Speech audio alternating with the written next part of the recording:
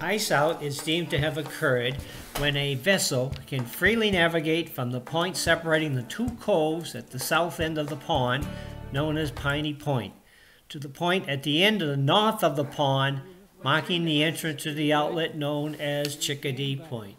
They're coming in.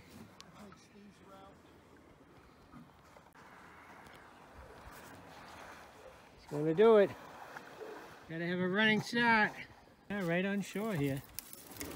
Right on shore. You made it first.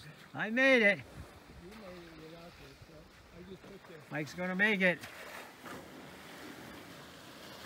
Good job, Mike. You just took a different route.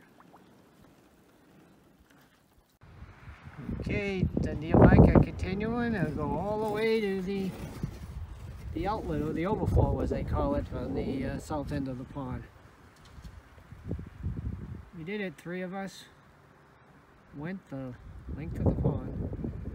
We still have some ice, but the definition of ice out, you can go from Piney Point to Chickadee Point, or in our case, from Chickadee Point to Piney Point, then paddling, which we all did.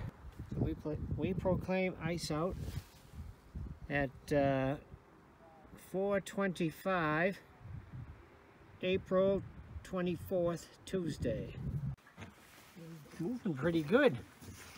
Going underneath there. Moving very good. Yeah.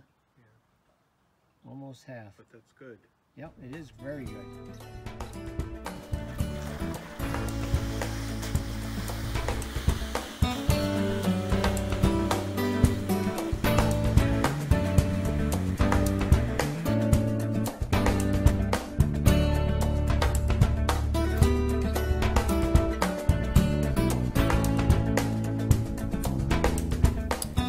Added this video to my website, so if you want to see it, just go into outdoorsteve.com and click video on the left side menu.